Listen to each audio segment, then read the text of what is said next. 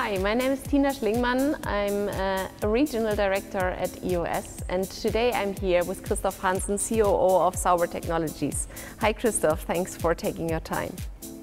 Hi Tina, thank you very much for the introduction. It's great to have you here. So last time we met at the track at the Formula 1 race in Barcelona. Today we're here on site at Sauber Technologies in Hinwil. What happened in between? The machine is now up and running after a smooth installation. It was great to see the team effort, how they set up the machine and how they put it into production. So the EOS P500 is installed now, but it's not planned as a standalone solution. So what's happened next? So we see that the machine is very productive. Therefore, we are really looking forward for the installation of the Grenzüberwacher automation system.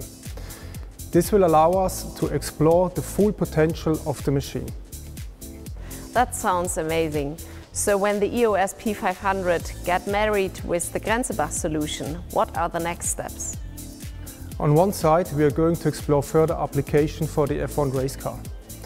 On the other hand, of course, as we are serving as a service provider, we are going to explore further markets and expand the business. That sounds really good, and EOS is very happy to have such a professional partner like Sauber Technologies. It was a great effort of an international team, and I'm very much looking forward to the next steps.